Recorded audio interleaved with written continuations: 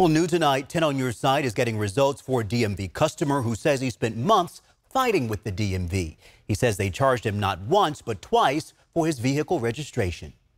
Nothing was happening for me. So I was pretty happy. I was pretty happy to hear back from you guys that you were able to make it happen. Scott Sheedy says he's been fighting with California DMV since 2023. He says it all centers around a $499 check he sent in August for his vehicle registration. I kept checking my account to see if it had gotten deposited. And when it got to August 30th, I said, well, it hadn't got deposited.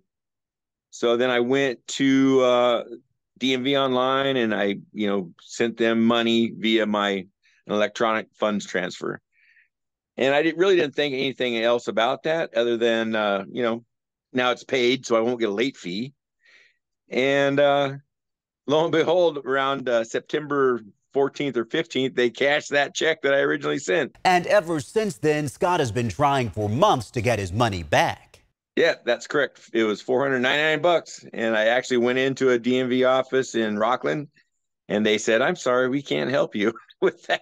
And I was like, "Okay, well." I sent in 2 refund requests in the mail and went into a DMV, so I didn't know where else to go. So he contacted 10 on your side. Here is the email saying, hopefully you can help. I could sure use the $499.